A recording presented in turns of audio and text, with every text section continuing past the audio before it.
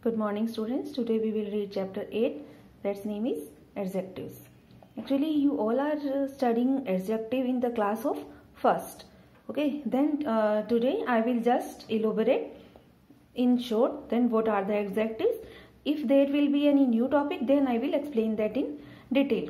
Okay, first of all, what is the definition of adjective or what are the adjectives?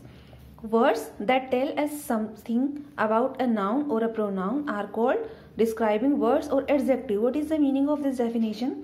कि वो words जो हमें noun और pronoun के बारे में बताते हैं. Then first of all we have to know that what are the noun and what are the pronoun. Just you have remember that. If not, then revise it.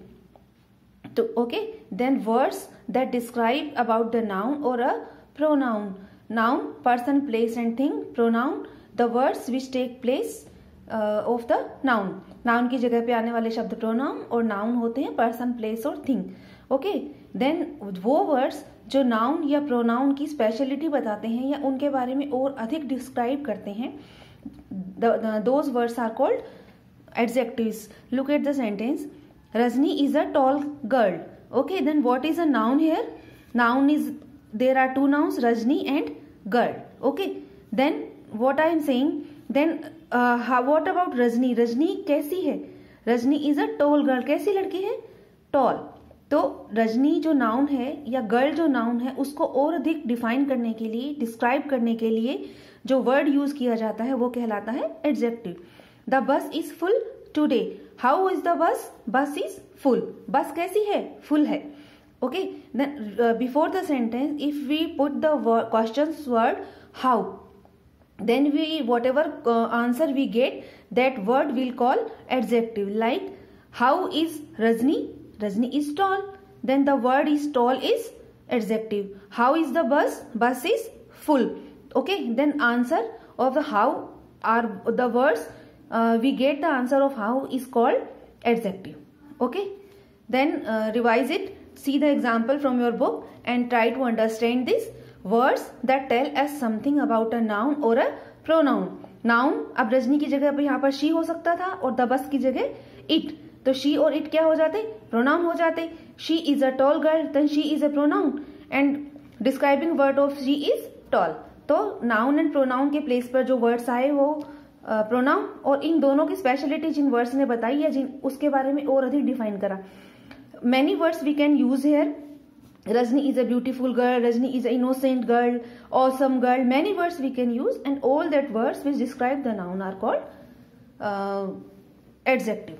Okay, this is the main which you are studying from first standard. Now maybe new topic for your class, degrees of comparison. Why we use the degrees of comparison? This is a part of adjective also.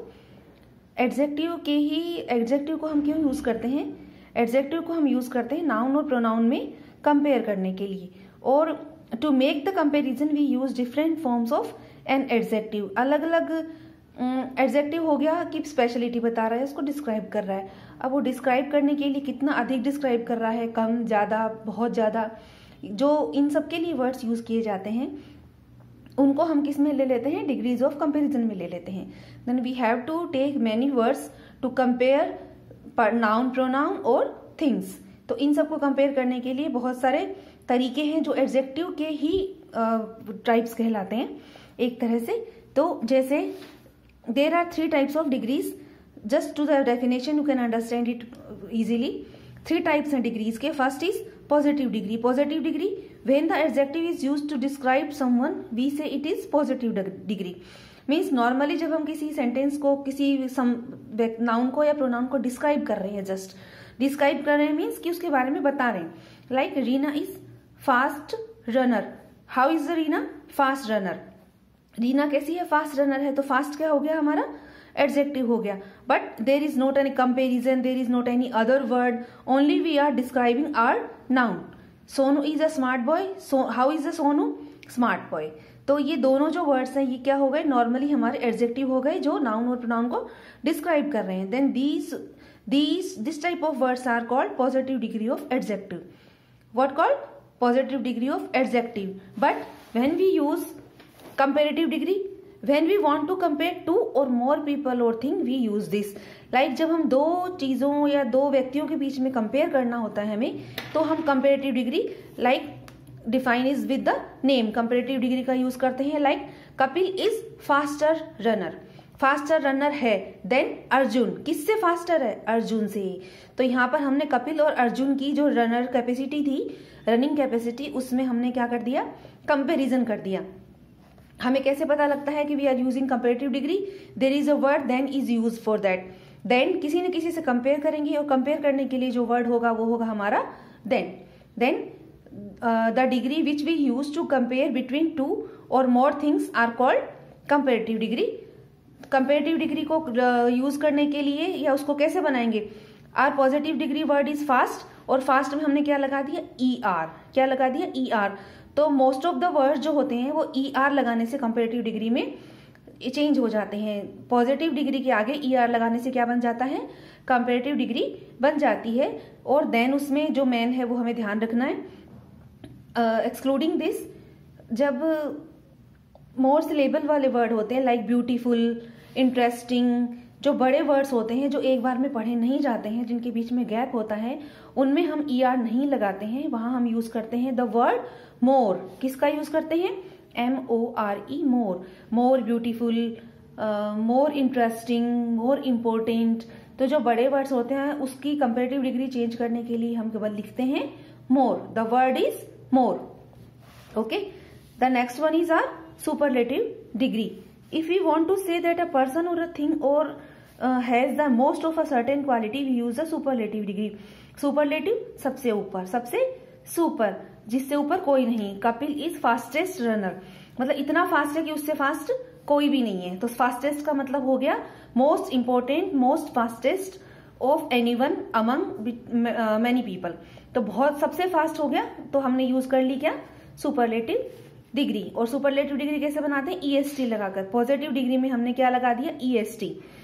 Comparative में लगाया था ER और यहां लगाया EST. Then this degree will make superlative degree. Okay.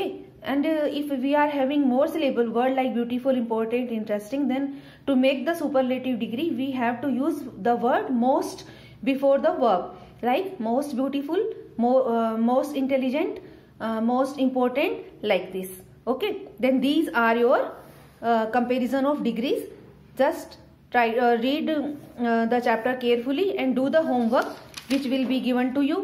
Write all the definition, chapter number, this up to here.